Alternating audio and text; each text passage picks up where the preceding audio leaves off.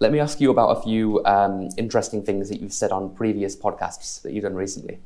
So I heard that you said the most important thing for you is to build technology which lowers gaps of inequality. Yeah. What do you mean by this? So technology is friction. I mean, it's the ultimate. Tech is the ultimate inside old boy network school tie. Yeah. It is the ultimate. It's who you know. It's not what you know. And if you have the right people that can string together some stuff, the tech can actually work for you. But actually, it's a very closed and very exclusive system. It's very difficult. There's no such thing as ChatGPT, build me a Revolut competitor offering.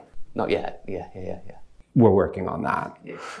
And so as a result of that, there's too much what you know and the nuance of this, and there's too much specialization. So I keep thinking back to my time in Africa. I had 10 years in Johannesburg, and I fell in love with the continent and that potential. You had fundamentally people that weren't born with some of the privilege and weren't born with some of the advantages we all have in Europe and other places. But you have this fervent energy that tomorrow's a better day, and tomorrow's gonna be a better day.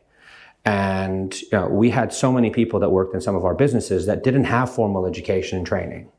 They didn't have, I hired people sometimes that were guarding cars on the street, and they became development managers or IT infrastructure consultants later on. We would train people in some of the businesses that we were doing. What we were trying to always do is to give them a better playing field in which to launch themselves into their next thing, just to drop that inequality.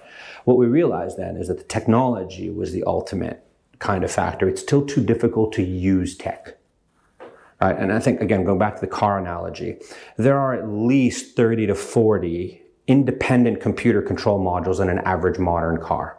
Most of us do not know what they do, how they work, or whatever. My car had an interesting issue the other day. Check engine light went on, so I downloaded a little app, connected a little USB thing, and then it told me I had 47 control computer modules in my car. Yeah, and then it finally told me that there was a bus underrun caused by a fuse in. So it did this huge amount of diagnostics, but that was cool. Because an idiot like me stuck a little thing, and then the answer came out to change fuse 17, it's burnt out. Sure. And that meant that it was no longer a 500-pound trip to the garage and everything else. It was almost like the car could almost self-heal itself. And even if the part was defective, you could literally just unplug that black box, put in a new black box into it, and close it down. That's my inspiration for ideas in the modern world, where you've got AI generative technology, you've got technology of modules that are open source that people just understand how they work. But if the construction and assembly of those can become dynamic and intuitive, we can design ideas on paper really easily, right? Because paper is a frictionless mechanism. If you had an idea that you just took out on a big A3 piece, and you said, okay, here we're going to have a customer, and the customer is going to pay us some money, and then we're going to have this module that identifies the top 3 things for that customer that want to do, and then we're going to have this module that books it, and then we're going to have that module that bills them and invoice it. If you could do it at that level of simplicity, that each box flowing to the other blocks was just automatic, you could actually build a business on paper. Yeah, in theory, yeah. In theory, and I notice a skepticism that you apply, which is exactly right.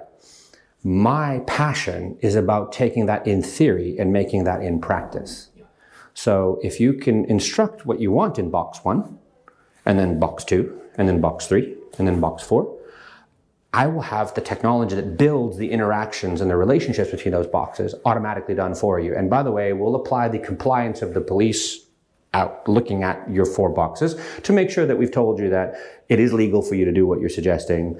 You can do it. Here's how you do it. By the way, there's privacy that applies, so let's fix that. And by the way, there's something else that applies that you didn't know of, so let's fix that too. And it was all being done automatically. And we have that expectation in most things in life, but we still have this fear that tech is that last frontier of scary. And what I'm passionate about is making tech almost as simple as that, drawing blocks on a piece of paper that just automatically will somehow magic themselves into existence. Now that magic process requires a huge amount of technology, of engineering, of compliance, of intelligence models, deterministic models. It requires a huge amount of work and evolution. But at the fundamental synthesis is taking an idea at the human level that says, hey, I want to do that, and making that idea frictionless. That's really what it's about. I know I've given you the 10-minute version, but that's really what we're passionate about. That's what we have everybody at Finxone working on. Cool. Something else you said, don't let your wins get to your head, and don't let your losses get to your heart. I love that one. Can you elaborate on that a little bit? Yeah, absolutely. You as a fintech or as any startup entrepreneur, you're going to get a lot of no's, and you're going to get a lot more no's than you're going to get yeses. I think I'm at investor pitch 70, sure, roughly. And if I look at how much I color code my diary, so if I look at in my diary how much red I've got for investor, how much green I have for customer, how much yellow I have for investor management. So like when I look at my color codings, I realize I'm spending a lot of time in individual meetings, getting a lot of no's. And if I let that get to my heart, I might very quickly lose my enthusiasm and lose the passion for what it is that I'm doing just because I keep getting people saying no. And some of them are diametrically opposite. So the guy from Monday will say, ooh, you have way too much reliance on your partner channels. You need to sell a lot more directly. And I'll be like, okay, fine. And then Tuesday's no will be, whoa, you have nowhere near the reliance on your partner channel. You need to do so much more partner sales. You don't need to do anything by yourself. Sure. So now we're both wrong. Yeah. And if you take a look at both of those opinions, they'll cancel each other out at -1, right? But you just think to yourself, okay, fine. So not for you, not for you, not for you, not for you, not for you. And that's the way that you think about it. It's not we're not right. It's just we're not right for you. Yes. And that's the advice I wish I could give to those entrepreneurs. It takes a huge amount of persistence. Not everybody just goes and has a quick idea and now they're Mark Zuckerberg a year later. Yeah.